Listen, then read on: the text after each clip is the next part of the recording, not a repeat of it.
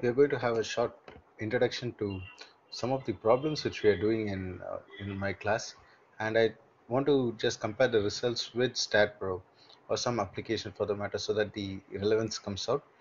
And I also thought that it might be good if suppose we can introduce this platform also to the people who may not be very familiar. So here I am making this movie. I trust it's useful for all. You'll see that it's a very easy platform when we use STAAD Pro, and it's really fast. I've spent around 30 seconds just talking to you guys, but then here we go. So this is the opening screen. Choose the units, and then we go ahead. Of course, we get the project planner, which I'm not using as of now. So the default grid comes up because I wanted to do the beams. So I got a cantilever beam which is 3 meters long. So it extends in the x direction. So I've given that, and I'm going to say that the node A is the first node, and node B is 2. Now this is done. So here we go. I give 2. That connects the beam. In STAAD Pro, you just need to go according to the steps. If you need to add a plate, add its surface, all the blah blah. So next I come to general. Here we need to again go by the steps. You define the property. So for my example, I'm using a beam which is 0.45 meters deep and which is 0.3 meters wide. The material is actually steel, so I add it. Had I selected the element, I could have just assigned it directly there. So here I go. I assigned the member. Now I need to give it's a cantilever, so I need to allocate a support. There's no specification which I want to assign. I go to the support.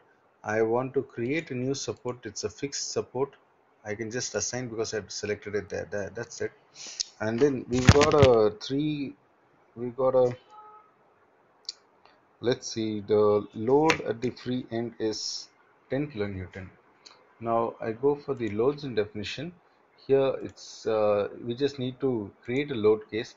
I don't have any other load case. I'm just giving one. I'm particularly not bothered about what the thing is.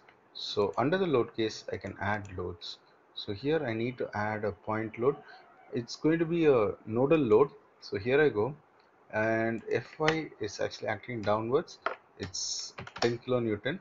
You can look at this one, the axis given over here. So that talks a lot about what is going to be positive, what's going to be negative.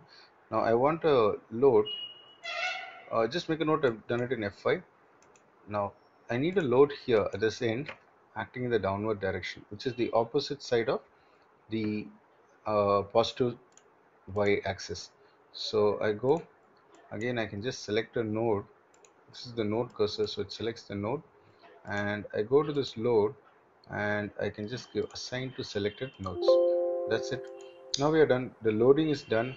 The whatever is required is done. Now I've done whatever I wanted with this tab strip. I go to the analysis print. I don't want any detailed print, so just give add, and that's about it. We are through. So we run the analysis. Control F5 is the shortcut. Zero errors, zero warning. So that's it. And now let's see how we are going to get the results. Now the yeah, this is a beam. So I go to the post processing. This is a load case I need. So that's the only load case also. One of the easiest ways to check the results of a beam is double clicking the beam. Here I get the bending moment, and you will see that it is 10 into 3 30 kilonewton meter. It's perfect. And you also can check the shear 10 kilonewton from one end to the other. Great. You don't have any bending about y or z, so that's clear.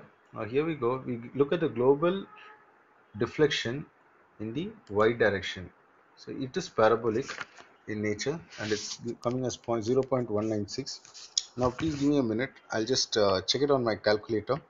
So here I'm using I used a unit load method for this particular problem, and here the unit of measurement is also kilonewton and meter, and I got it in that unit, so that doesn't matter much. Of course, you guys, if you're interested, you may go through the other video for which I'll give the link below, where we are solving it in the long form method. So, and also I'll be using the same problem for some of the other methods also. So there we go, guys.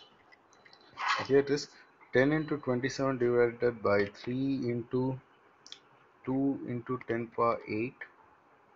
Oh yes, I forgot. One of the things is we need to have ensure that the value of Young's modulus is the same as what we are going to plan to use. Now I am using 2 into 10 power 8, so which should not have been the case. Here what happens is the easiest way to change it is in the editor.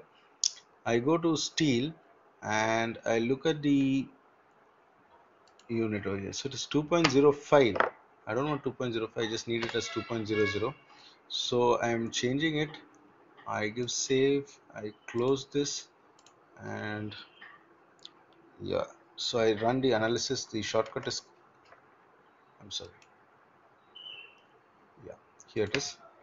Shortcut is Control F5. So that's done. But let me just finish it off here: 2.8125 into 10 power minus 3. Okay, so that gives me 0. Well, here we go.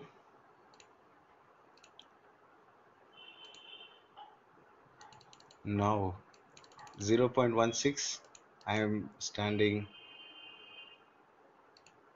the y direction. So I'm getting 0.016, and here the answer is coming as 0.201. There has been some rounding errors or something of that sort, which is causing this error to appear. But what we need to do is it's matching almost closely to the answer which we have. So guys, I trust that you find this useful and put this to good use. Bye bye.